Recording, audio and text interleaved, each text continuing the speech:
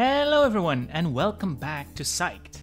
Now, the human brain is quite amazing, and it is able to engage in several cognitive processes simultaneously across multiple modalities, such as memory, attention, and perception. Despite the complexity of our brain, however, we are unfortunately limited in our cognitive capacity, both in terms of the amount of information that is being processed at a given time, but also in terms of the speed with which these pieces of information can be processed. The cognitive capacity of our brain differs from person to person, and it will also change over time. As we get older, cognitive capacity may decline, which may be related to certain disorders. The question is there anything we can do to improve our cognitive capacity, or at least to reduce its deterioration?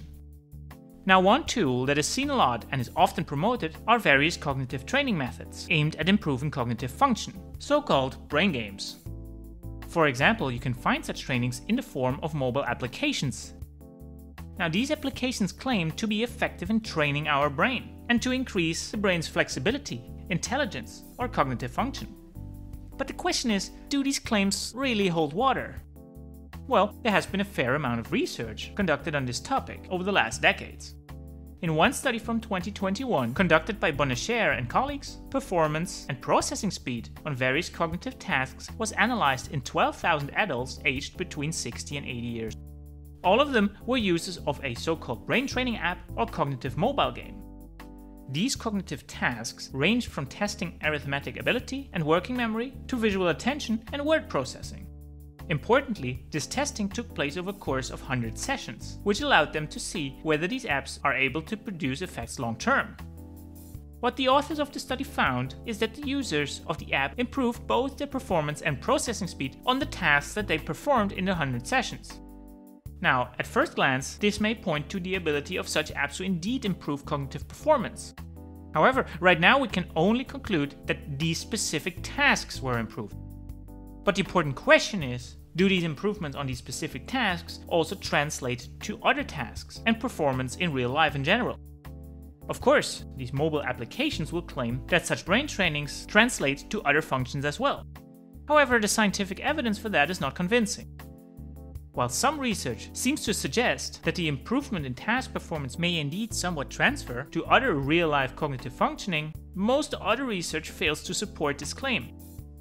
There are also some studies that argue that any potential benefit of brain training programs beyond the improvement on those specific tasks may exist, but only to cognitive functions that are operationally very similar to the game itself.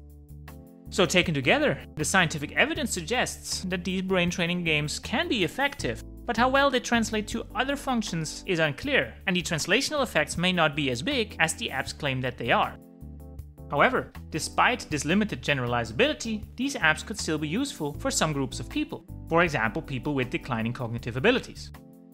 But there are also other ways of improving general cognitive ability. For example, several studies have shown that a good way to preserve cognitive function, especially at a higher age, is through physical exercise. Indeed, various studies have shown that a healthy lifestyle and cognitive functioning is correlated, and people who engage in regular physical activity have a lower risk of developing neurodegenerative disorders, such as Alzheimer's. Another important factor in cognitive functioning that is often overlooked is social interaction. We as humans are a social species, and as such, we have to take the thoughts of others into account while making our own decisions. Indeed, research suggests that social interaction with others, for example, cooperative interactions or simply small talk, is beneficial for the performance in some cognitive tasks. So, in summary, there are certainly ways to maintain or even slightly improve cognitive functioning, particularly when we get older. Brain training apps might be one way to do it, even though their translational value may be limited. But other things, like keeping a healthy lifestyle and remaining in a healthy social environment, are important as well. Well, that's it.